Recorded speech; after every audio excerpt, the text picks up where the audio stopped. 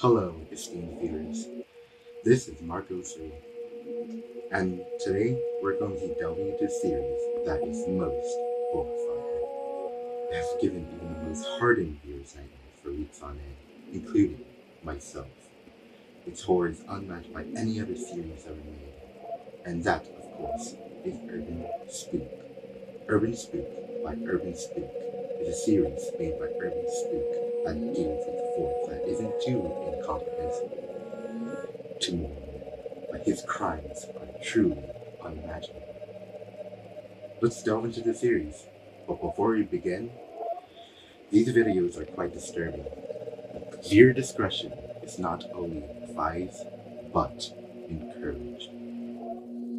The series takes place over multiple entries. These are all being compiled by the police, and each are more terrifying than the last. The first is called Phases. We start off with a police description of the deaths of 3 people: Carly Gray, Jackie Graham, and Jane Miller. Each died a gruesome death while being alive for the whole ordeal. The paintings, however, are the most horrific detail. I will show you them on screen right now. And let me tell you, they are not for the faint of heart. The police later found pictures of more victims, as well as more paintings of more victims. But finally, they found one painting, the most horrifying, the painting of the killer himself.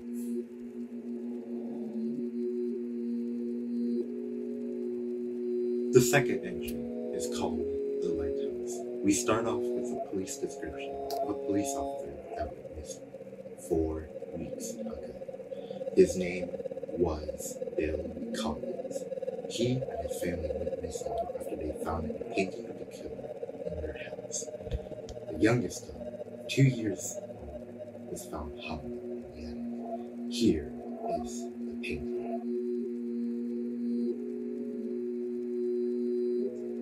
In an abandoned lighthouse, the police found the charred body of Daniel Williams, one of the victims from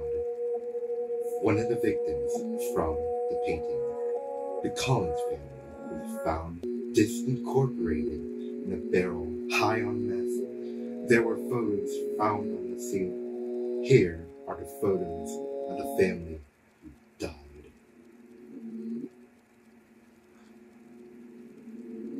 And here is the scariest sight of all, a photo of the killer himself.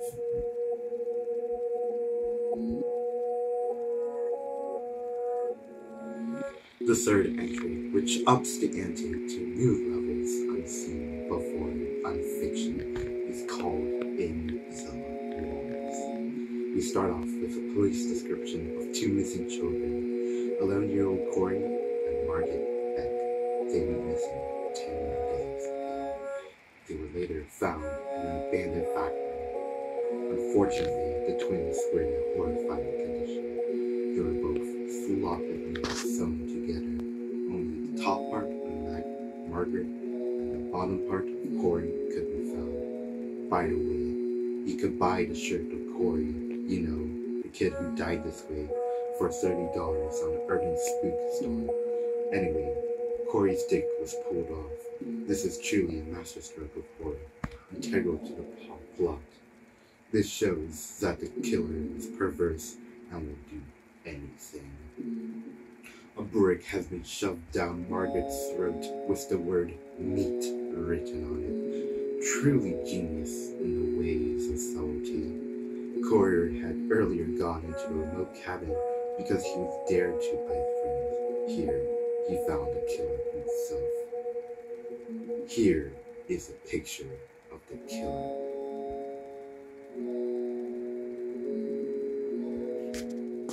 The fourth entry, The Clue, starts with a description of private investigator Sean King, who has been helping police. Before his disappearance, he found the body of Tom Harris.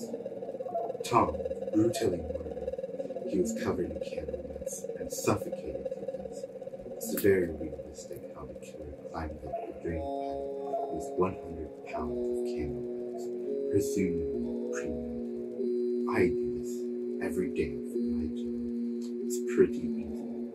You just need to get games.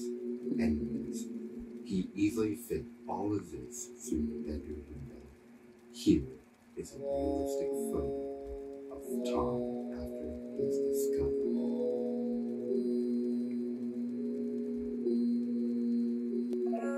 One week later, Sean Kane went missing. When the police went to his house, they found a horrid scene.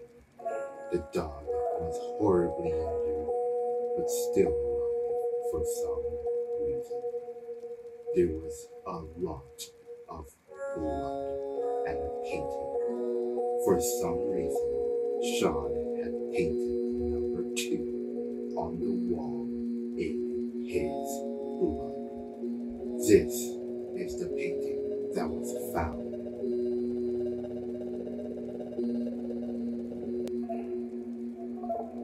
The security camera caught a glimpse of the killer.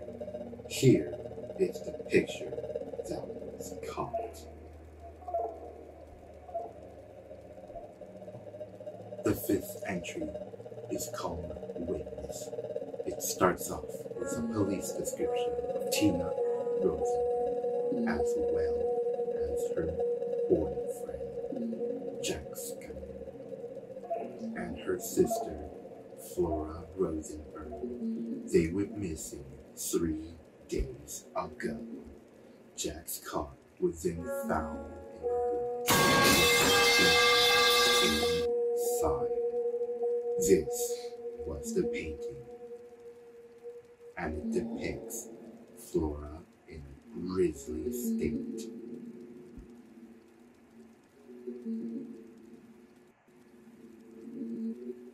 Tina was found alive, making this the first victim found alive, but with her arms and feet gone.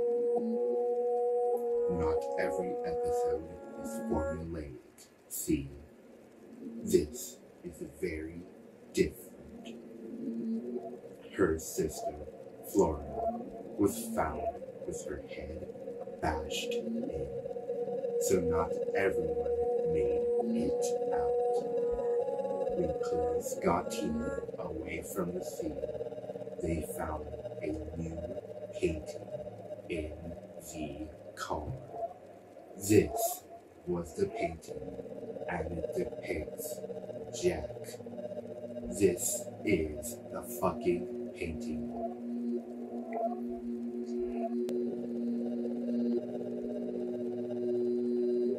Tina then gave a description of what happened, but it doesn't say anything new, and it's really long, so I'm skipping it.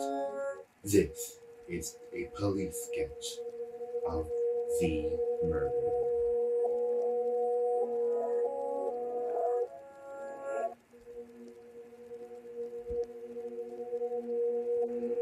The 6th entry is called Pigs, and it is so graphic that it's given me several nightmares for weeks on end, even though it's only been 14 days since it came out. The audio sounds like how I feel when I'm doing my tax returns. Please, God, make this stop. The video starts off with a police description. A former police officer, Ian Ford. He and his wife went missing recently. The police went to the Ford family farm only to find another fucking grisly scene. This is really surprising, as we barely ever see grisly scenes. Ian's wife, May, was dead. She had died and was mangled. A dead horse was also found in the stall she was in. It died of an overdose of Viagra. This is so scary. I want to call the police on UrbanSPOOK. I want him behind bars.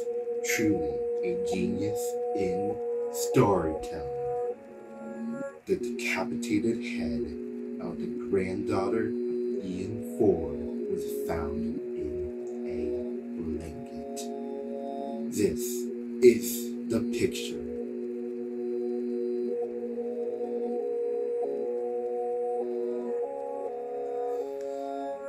Several faces were hung on the wall from previous victims, as well as several large pig heads for some fucking reason. There was also a large pig carcass found with Ian Ford stuffed inside. Wow, he really was the pig all alone. Inside another room, they found several other paintings. The music then sounds like how constipation feels. I was thoroughly spooked watching this. Truly a spook of urban. Then a tape was discovered, and on it was the most horrifying thing I have ever seen in my entire life. Beware, footage is horrible.